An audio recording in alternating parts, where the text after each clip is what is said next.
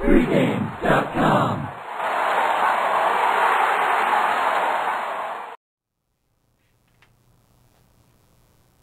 Notre Dame at Michigan, Saturday Night Football. That's right, Saturday Night Football in Michigan. First time in the history of Michigan football, night game at the Big House.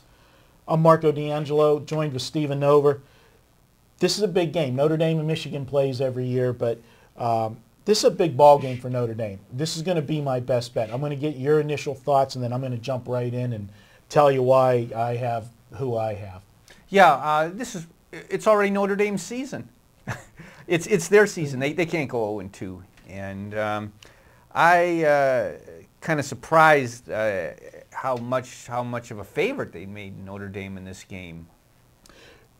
That is one of the bases, Stephen, for me that jumped off the page. I talk about trap games all the time, and with the public perception, anybody that just looked at the first week, the public perception is, wow, the new Michigan coach, they rolled over Western Michigan in a shortened game because of the weather. So anybody that bet that game, it was a no play because it didn't go 55 minutes. But Michigan was taking it to Western Michigan.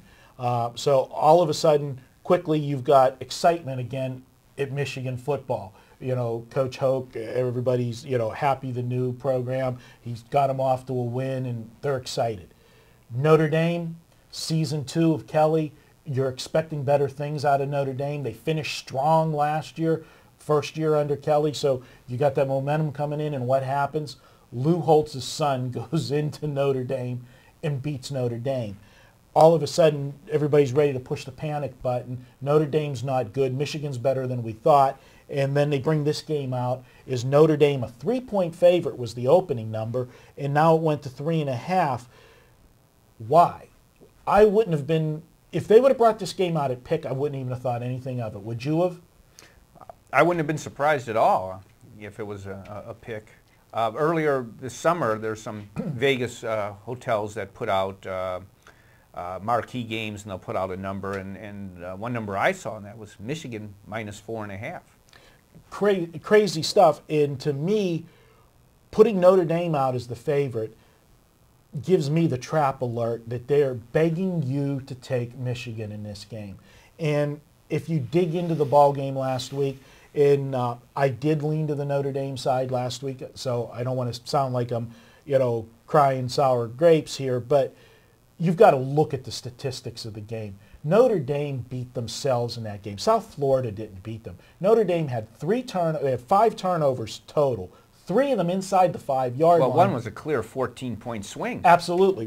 The guy's at the 1-yard line. He gets stood up, and the ball gets jerked out of his, stripped out of his arms, and a guy runs, Which is bad enough. You lose your 7, and they return it all the way and get 7. A 14-point swing. Yeah, they held South Florida to under 300 yards.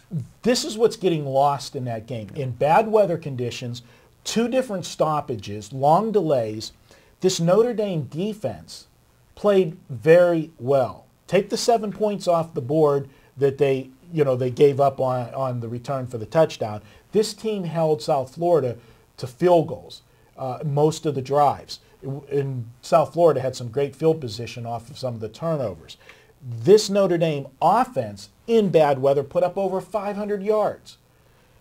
Michigan still has a bad defense. That defense is not fixed. It didn't get exposed last week playing Western Michigan. Western Michigan didn't have the tools to exploit it, and then the weather aided Michigan where you couldn't attack through the air and force the ball down the field because of the weather conditions. And then Michigan's size and just general athletic ability took over because of the weather conditions. But it hurt Michigan in this game, even though they look good against a MAC team. We've talked about MAC teams, but new system with a new coach. Most of those players were recruited by Rich Rodriguez into his system. Absolutely. So it's going to take time for them to learn Hoke's system, entirely different system. Denard Robinson, great play, individual talent and numbers last year. His role's changed. He's learning a new system.